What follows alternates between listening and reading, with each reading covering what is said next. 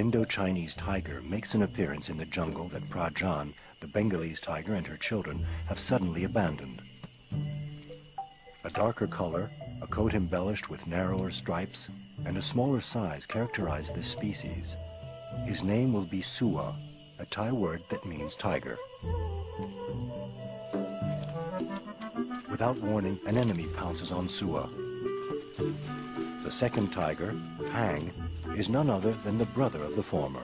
The two animals continue to play, unaware that they are just under the tree that Talum the gibbon has made the center of his kingdom.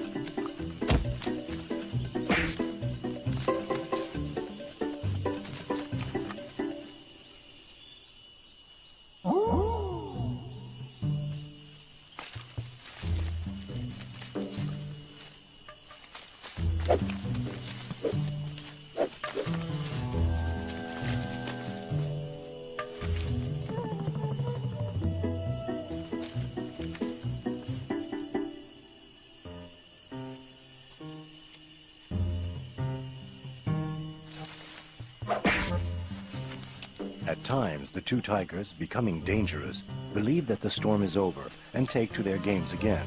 But Talum will not give up.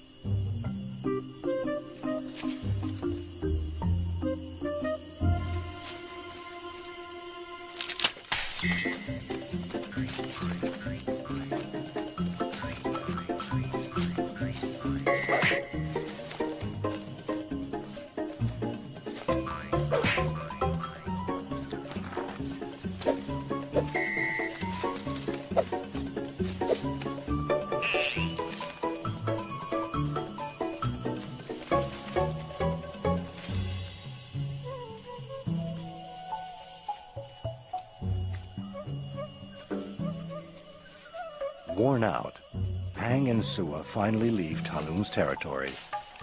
Though victorious, he is rather disappointed. Maybe he was starting to enjoy himself.